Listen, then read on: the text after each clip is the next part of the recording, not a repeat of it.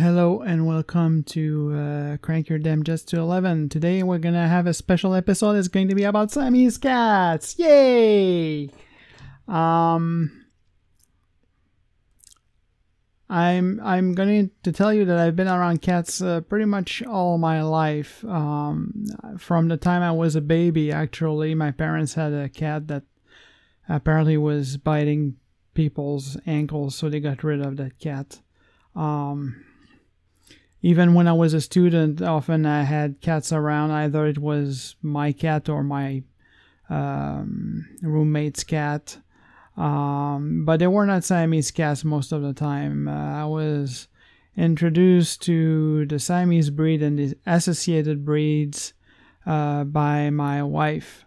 When I met her, she already had an Oriental Shorthair, which is a breed associated to the Siamese cats. And then we went on from there. First of all, I should mention, if you watch this video and you fall in love with Siamese cats, do your research about the temperament of the cat and how they are. They tend to be vocal. We have one cat who is not very vocal. It's Meadow. That's our current Siamese. And at the start of her life, for maybe 2 years, she didn't meow very much. And then she started finding her voice, and now she meows. But usually they're very vocal. So I invite you to watch YouTube videos of Siamese cats and listen to them. And you may even search for Siamese cats calling mother or whatever you want to put any keywords that will evoke the Siamese cats while it's meowing, because some of them can be very annoying. Unfortunately, we didn't have that experience, but I guess some people do. The Siamese cats in general are very intelligent. They're more intelligent than the other breeds that I've had. And I'm going to explain why they're more intelligent. You have two general types of Siamese cats. You have the apple head shape like a normal tabby or a cat of no pedigree. And then you have the wedge shaped Siamese cats. The apple shaped cat is kind of original. It's the original Siamese cat. And then the wedge was developed later. And that's the shape of head that my wife prefers. So as far as the cats go, we've had a whole bunch of cats, but I'm going to talk about our Siamese, and then at the end I'm going to talk a little bit about the other cats. Siamese or associated breeds. So the first cat that we had was Green Ice, which was a white cat, and his name was a play on green eyes, but we were calling him Green Ice, or just Ice. He was a white Oriental Shorthair with green eyes. He was an absolute sweetie. That cat was great with us and with the kids and with everyone. He was very vocal. If he was not happy, or if he was even happy, he would let you know that what his feelings were. Eventually, my wife already had it when I met her, so I came into his life. He was already an adult cat, and eventually he became blind as he grew older, and he had more impairments for walking around, so we made stairs for him so that he could get on our bed. Unfortunately, there's one time that I did something that spooked him, and because he was blind at that point, it was hard for him. He could still navigate the house without much problem, but if he was spooked, then it was just he had to run away fast. And there's one time where I spooked him by doing something, and instead he went to jump on the stairs, and he wanted to jump on the stairs going upstairs to get a head start to run upstairs, but he misaligned himself and he got the jump on the stairs going downstairs. So he did a bigger jump from from the landing to the stairs downstairs instead of falling on the stairs upstairs. That was, unfortunately for him, that was I thought that was funny, but he was okay. He didn't hurt himself or anything. It was just surprising, I guess, for him. At the end of his life, about the last year of his life, we gave him subcutaneous fluids. He had hydration problems. And then eventually, we were giving him baths also and all kinds of enemas because he had problem with his bowel. And eventually it just became too much. And so you can tell when a cat is pretty much done. He let us know that he was done, and we euthanized him. But we still have a picture. My wife commissioned a painting of him that we have in our living room, and he's the only cat that benefits from that. He was super sweet. I don't have pictures of him because it was before Google Photos, and the pictures would not be great quality anyway. And I know I have movies of him, but they're not great movies either.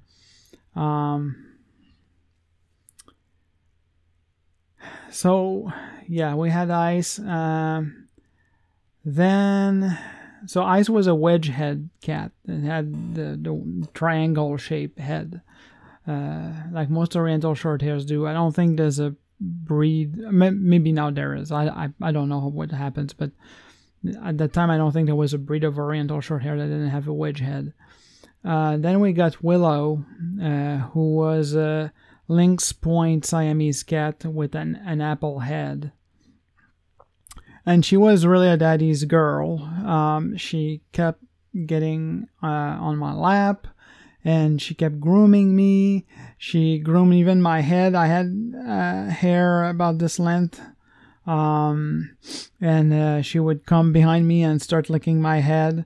I guess her hair was also short, so I guess it reminded her of her hair, and she would do that. And but that cat had no claw control, and I loved her tremendously, but every time she was like putting a paw on us and oh, I love you, daddy, the claws were always kind of a little bit out. She was not like scratching us real badly, but the claws were a little bit out. So I tolerated it. Other people might not tolerate that from a cat. I will tolerate a lot from my cats. She was very vocal also. Not as vocal as Ice, I would say, but she always meowed from the get-go. From the time we got her until her passing away, she was vocal.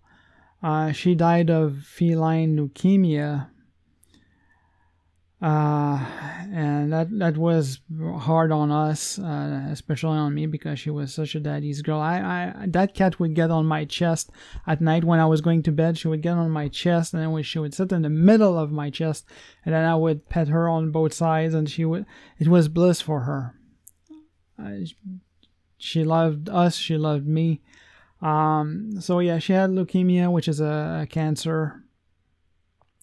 The procedure to try to fix it would have been very expensive and very risky. Also, there was not a great chance that it would work. And also, I have my doubts now. I mean, at the time I already had doubts, but now I have even more doubts now that I've undergone chemo. You get a cat and you give chemo to the cat.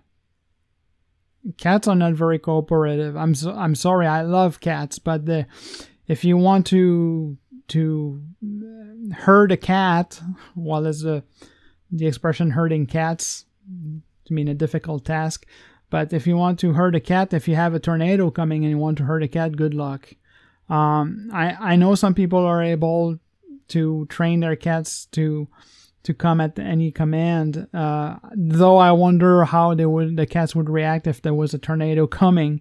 But cats are not very cooperative, so I'm wondering, whether Willow would have tolerated the chemo at all. So she died of feline leukemia a few years back.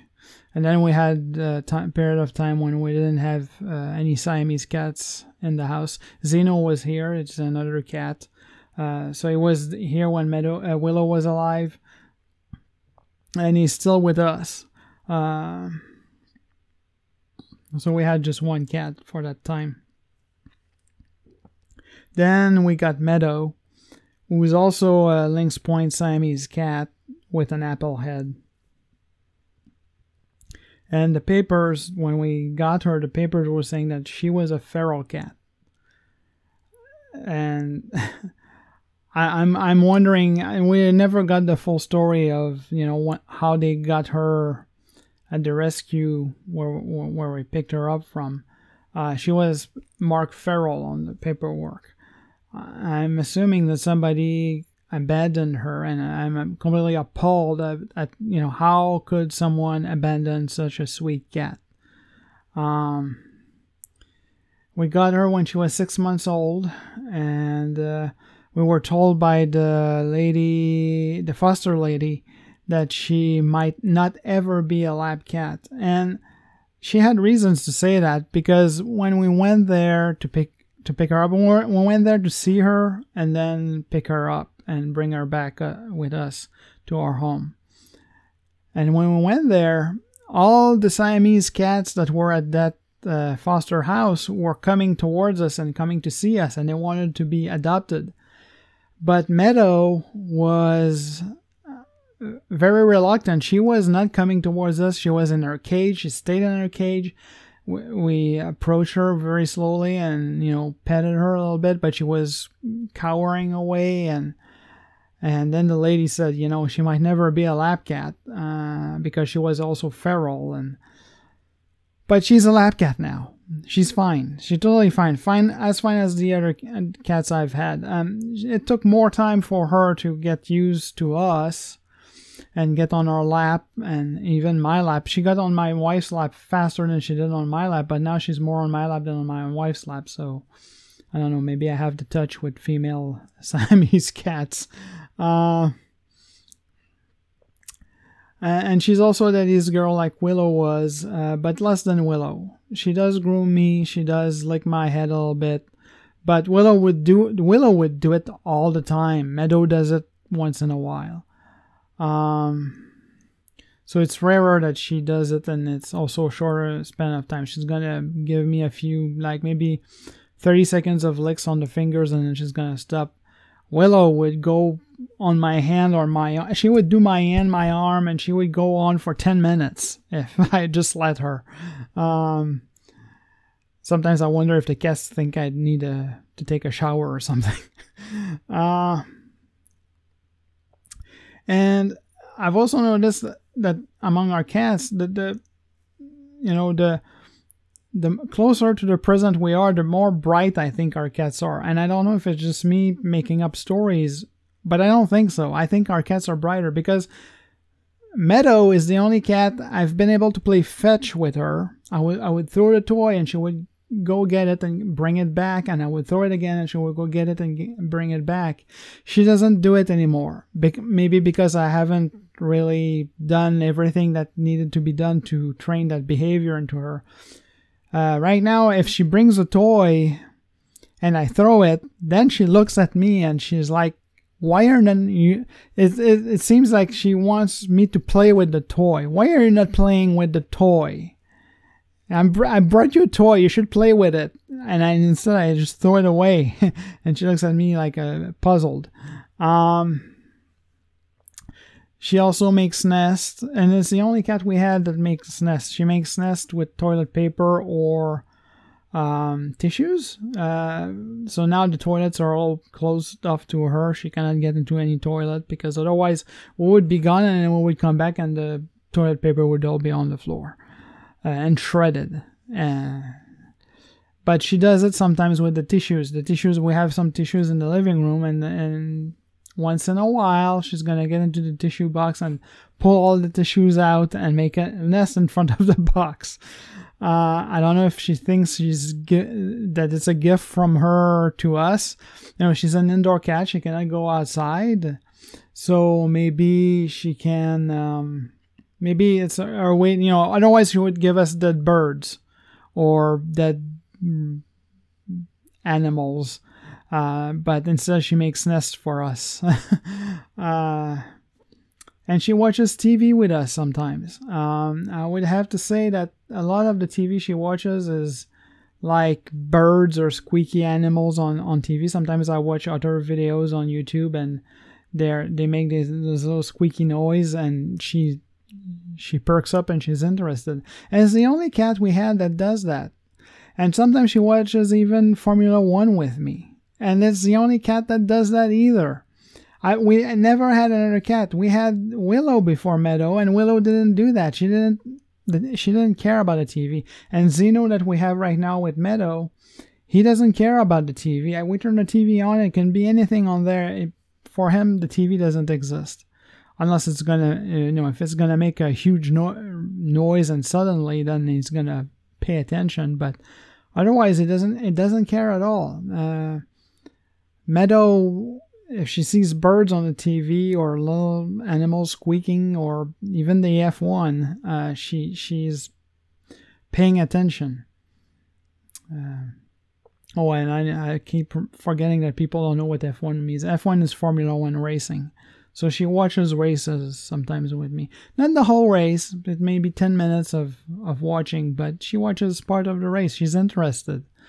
I've never seen a cat interested in TV like that. And so, this is about the Siamese, but over the years we've had other cats besides our Siamese. We had, when I met my wife, she had another cat named Jonas, but Jonas left her very quickly. He was living with her when she was with her previous husband, and then she moved, and Jonas, as soon as he could, he just decided to leave and find another family. It was a nice cat. He was Ice's buddy, and he would sleep with Ice, and but he just left. And then we had Mehatabel together with Ice and Jonas, and Mehatabel stayed with us until the end. But she was not a cat that was very warm towards people. I call her the cold cat. She would, once in a while she would come over and she would get pet, but it was not like Ice. Ice would come over and, he was cuddling with us. Mehatabel was keeping her distances until the end. And as far as other cats go, we have Zeno, and I mentioned him before. Zeno has been with us at the same time Willow was, and at the same time Meadow is. Zeno was my mother's cat, and we think that in his lineage, I'm going to show pictures in a moment, but I think in his lineage, he has either Maine Coon or Norwegian forest cat in his lineage, because it's a big, big ball of fur. And he traveled from Montreal with us because my mother had him, and she lived in Montreal. That's where I'm from originally. And then one time she called and she said, well, I have this cat and he's driving me crazy. Can you take it? And then we had to scramble, my wife and I, to figure out how to transport a cat from Montreal to Maryland. The logistics of doing it, passing the border, the litter box for the cat during transit. It turns out it didn't do anything while we were transiting. Cats can go for a long time without doing anything in the litter box. So I had to research it in a hurry to make sure we had everything needed for him. And I think if we had left him there, he would probably have been euthanized, because my mother was depressive. And when everything was going well, she would get cats, and when everything was falling apart, and that was a period where everything was falling apart, the cat might have disappeared very quickly if we hadn't taken him in. Now let's go to the pictures. So yeah, this is Zeno. As I said, is a big cat. and he probably has Maine Coon or Norwegian forest cat in his ancestry. I had a few pictures of him with Willow. This is Willow, and she's a lynx point Siamese. And sometimes the lynx point Siamese are confused for other breeds, but the way the coat works and the way that the temperament also, we're sure she's a Siamese because she has a Siamese the Siamese behavior.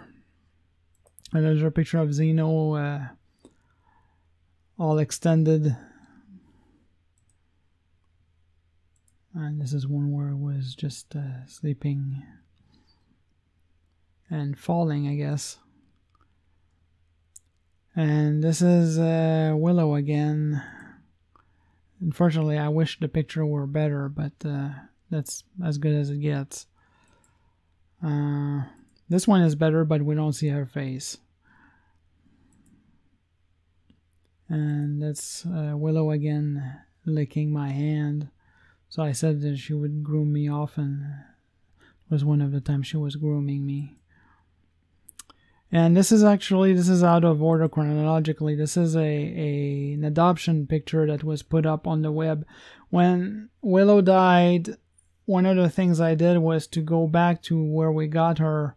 We got her at the Siamese Rescue League in Virginia, and right now they've shut down operations mostly.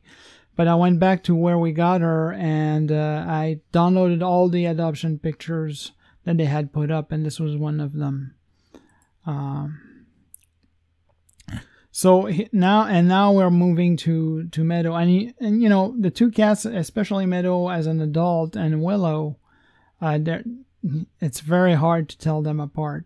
And I have to say that if I didn't have the dates on those pictures, I would probably not be able to tell one from the other. So this is a picture of Meadow as a baby that was at the adoption, no, not the adoption, the foster family where she was. And that's what they had put up online for people to adopt her. And she was super cute and super white, but we knew that her coat would change. And already this is a video actually. This is when the first night she was here at home. She was very, very shy. She spent a lot of time under the bed, and eventually she came out and she accepted my caresses. But you can already see that her fur is different from previously. So if I go back here, this is, she's almost all white, and here she has more stripes on the head. And this is her watching Formula One with me in the basement. And her grooming me.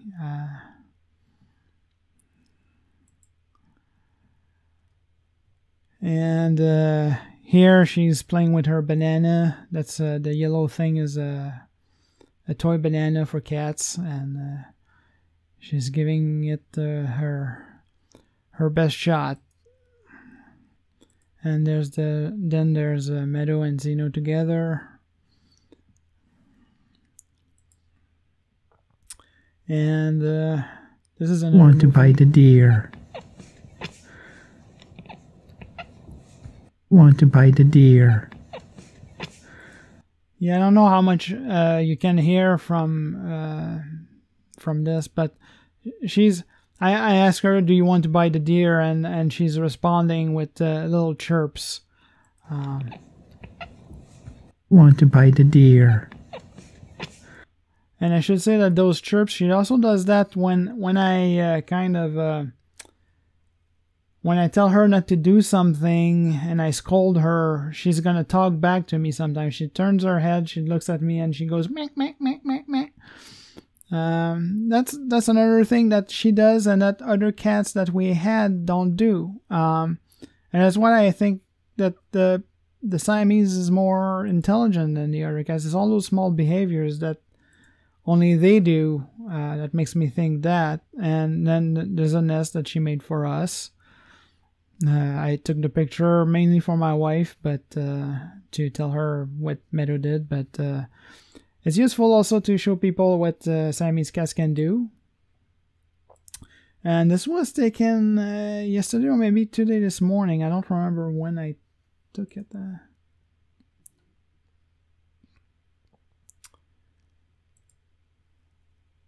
So yeah, this is a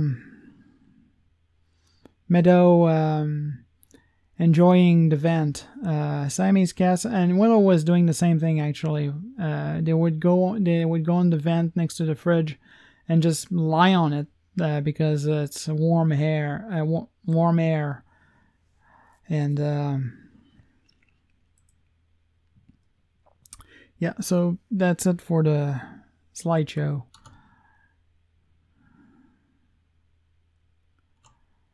So, yeah, I'm as far as I'm concerned, Siamese cats, it's 2 thumbs up, 3 thumbs up, 4 thumbs up if I had more thumbs. I think they're great cats.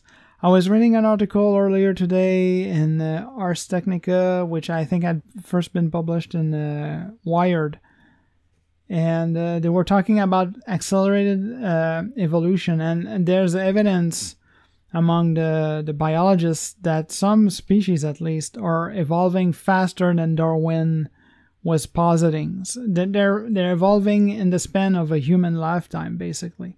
And I am speculating, but I'm wondering whether cats, or Siamese cats especially, are doing that, because I've seen behaviors in Siamese cats that I've never seen in other cat, and I see behaviors now in Meadow that I've never seen into any previous cats that we've had.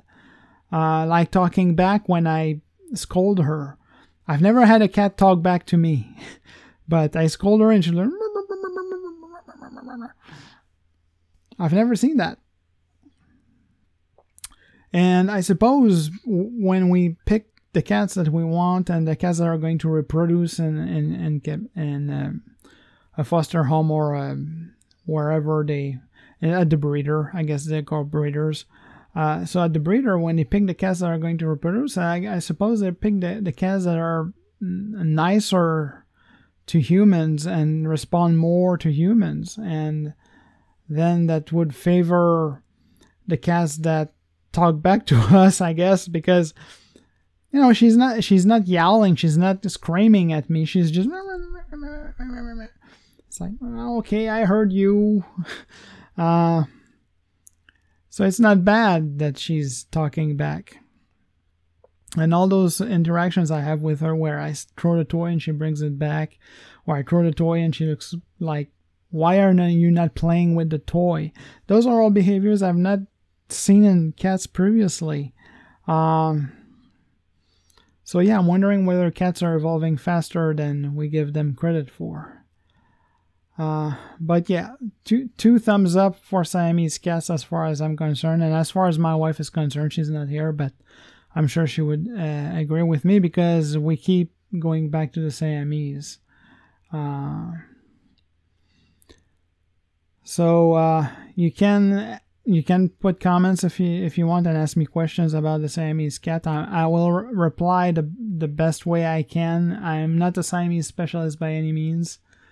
And I invite you to go online and find other sources of information about the Siamese if you're interested in getting a Siamese cat. But for now, I'll say goodbye and see you next episode.